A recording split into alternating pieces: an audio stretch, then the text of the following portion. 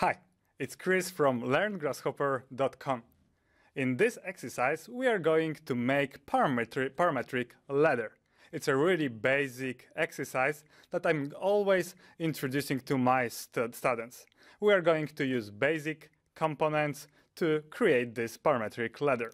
As an input here, we are going to have just the curves of the wall.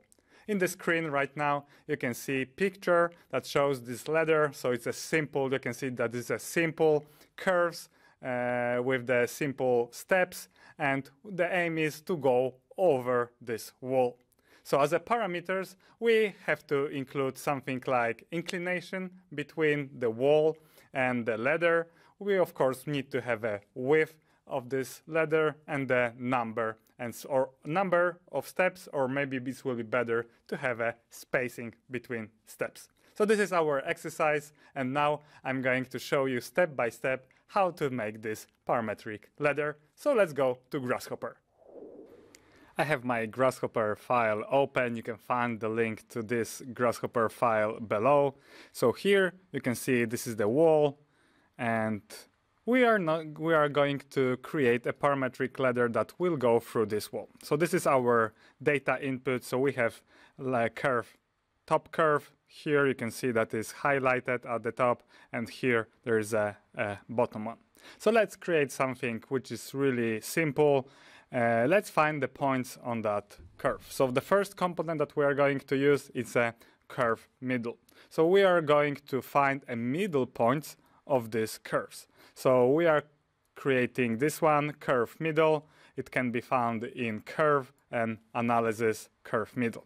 So with Ctrl+C, Ctrl+V, we can just copy that and connect to another curve. So in this way, we have created 2 points. When we hover over this midpoint, so you will see that there is coordinates X, Y, and Z of this point. So let's maybe connect them, so you will create a line. So here, if we have a line component, there is a create line between 2 points. So you will see that we are going to create line. So everything is okay, but this is not parametric. We just connected 2 lines. So in order to create a ladder, so we need to move this point. So here, that's point which is from below. So actually, we need to move in this direction. When we see in the left down corner, you can see X, Y, and Z coordinate system. So here you can see that we need to move this point in the Y direction. So always in Rhino, there is a green axis. It's usually using for the Y direction. So let's delete that step, and let's move this curve, this point, in the Y direction. For do that, we are going to use move component. And actually, move component, it's not just moving our point, but it's creating a copy of that element. So here we are going to connect geometry to our as our point, and as a motion here we need to create a vector. And in this case we can be really simple one. So let's say that we are going to create Y vector. So there is something like unit Y. This can be found in vector and vector. So here there is a predefined by Grasshopper developers units. So if you hover over that one, so you can see that there is a 0 in the X direction, 1 in the Y direction, and 0 in the Z direction. And we are going to connect that to motion. But the thing is that we don't want to just move it by 1 unit. And as a factor, we can give more values. So let's say that, for example, 150. Let's say it's 150. Let's connect to this factor. We can just hover over here, and it's correct, 0, 150, 0. So let's say that we have created our new point. But, okay, we cannot see it. So the trick here is that if we just hover over this component, so you can see this geometry, this point, and if you middle mouse button, click middle mouse button, so here you can just click on the zoom. So you will see that we are zooming into our point.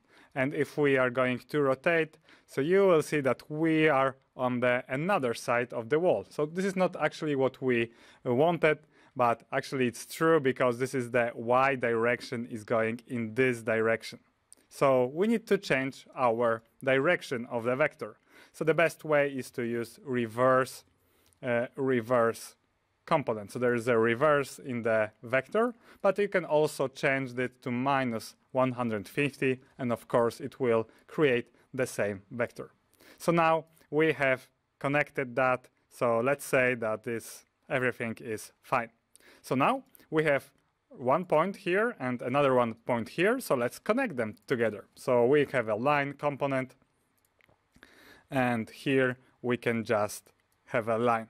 So this is the first step. This is it's already parametric because now we can change the inclination, but not about the angle. Here we just the length of from the wall. Of course, if we use trigonometry, so we, instead of using this value of a length from the wall, of course we can use also alpha, but in this case let's just make something simple. Okay, so we have a one line, so maybe we can just copy of that one and move it in the x direction. So we are going to do the same as with point. So actually let's copy all this script with the move. So we have move. Let's copy with all the units that we have here. Let's Control C, Control V. And now let's connect this line to the component. And yes, we got a line, but actually we move it in the y direction.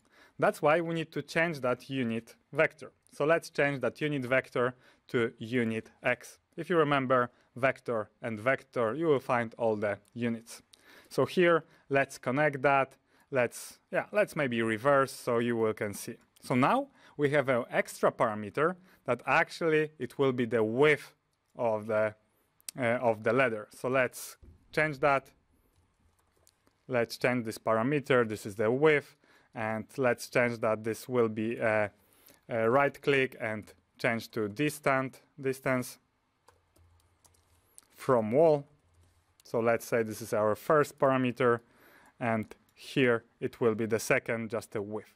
All right, so now we have two lines. Great. The next step is to create the actually steps.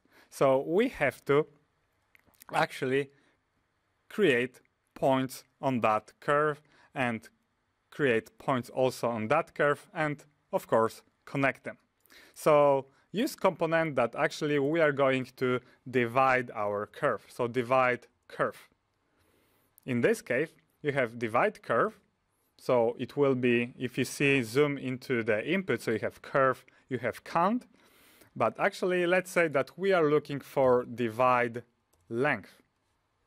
Here we can specify what will be the length of between every single point. So the count, maybe not this case, let's use the length. So first of all, so we need to use this geometry, this line, and let's divide it. You can see if you hover over, so you can also see the line and the length. It's 147. So let's say that in the panel with the double slash, we can create a panel and here write a value. Let's say maybe 20. Let's say 20. It will be 20. Let's make it smaller. So we can say it like it's a step length. All right. So now we can connect that, connect this to the length.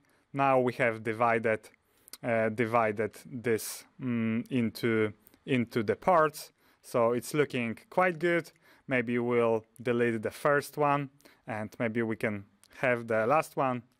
That doesn't matter. Keep it simple. So we have points here. We have 8 points.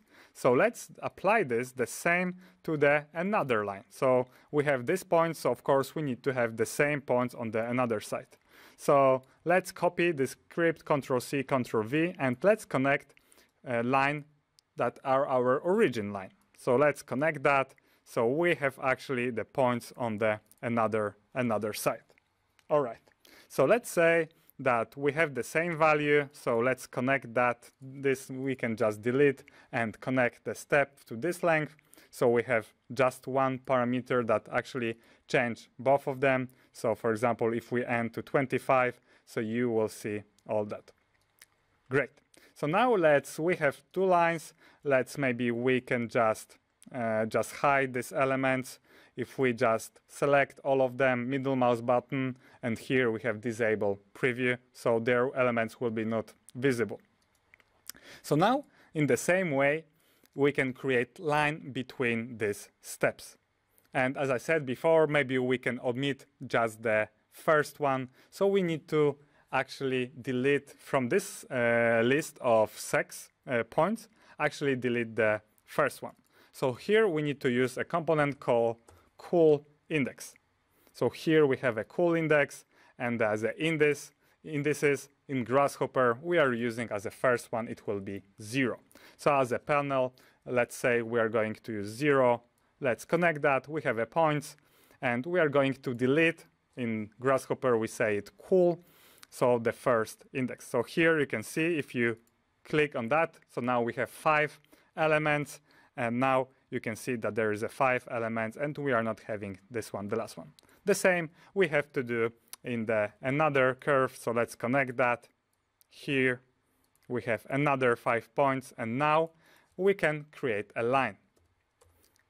And here is a really important thing, how Grasshopper manages lists. So we have here 5 points, and here we have a 5 points. So in this case, Grasshopper will connect first point with the first point on the second list. And the same, it will be go further and further. So if we just connect as a first start point and ending point, so you will see that we have created this parametric ladder. Of course, we could have more parameters like inclination or maybe the length of to the first step, that it will be not just a random number as it is right now. So here you can see that it's changing, but for now, let's keep it simple and start with this easy example that shows, easy script that shows how we can, with the simple step, create this parametric ladder. So that was all for this video. You can find the exercise and with the solution under this video. So you'll use this case as your start to parametric design. That was all for now. Good luck and have a good one.